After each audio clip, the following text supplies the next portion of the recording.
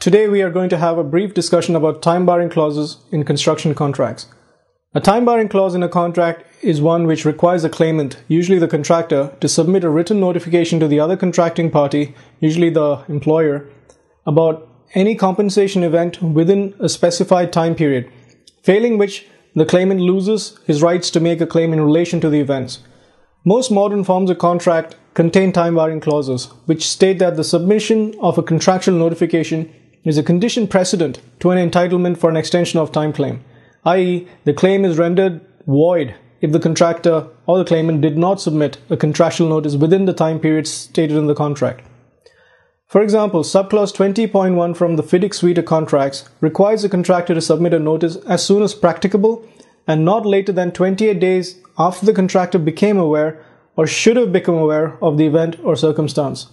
There is no direct authority, either in English law or otherwise, on the interpretation of subclause 20.1 of the Fidic forms of contract.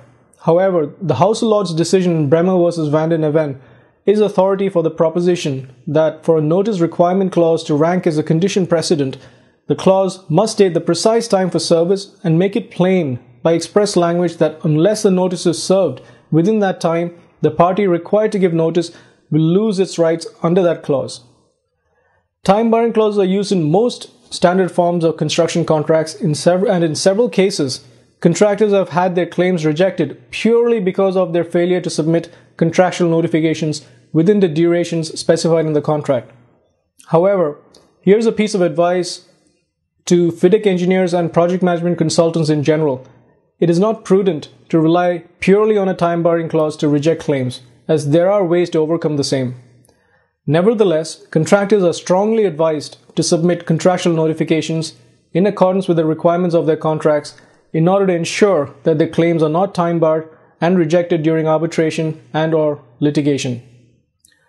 One last thing, please check out my videos about time at large and prevention principle because they may help contractors to defeat the provisions of a time barring clause. That's all. Thank you for watching.